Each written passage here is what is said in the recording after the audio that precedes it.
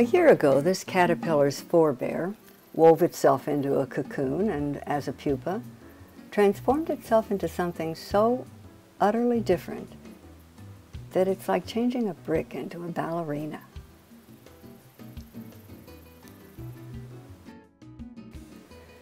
The metamorphosis is a tad disappointing when it comes to color, because the tussock moth that was born in May is, yes, delicate, but dull compared to her incarnation as a creature dressed for carnival.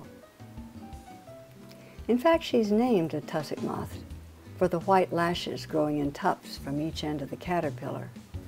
They are the spiky finishing touch on a snazzy Samba costume.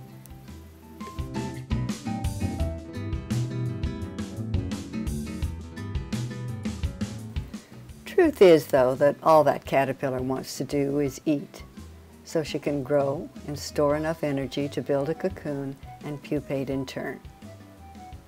She's an eating machine. For crawling, these caterpillars have 3 sets of real legs in front. Those are black. And then on each segment behind that, a pair of flesh-colored pro-legs, as they're called, that don't have joints but are just suction cups for holding the caterpillar in place. When she crawls, she looks like a train that knows how to samba. She doesn't nail every beat, but she looks the part.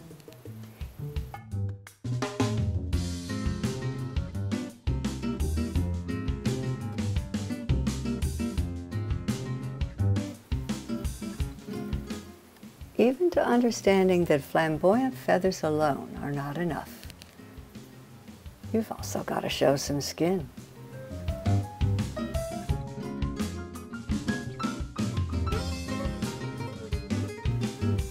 As pupating time nears, the caterpillar dances more.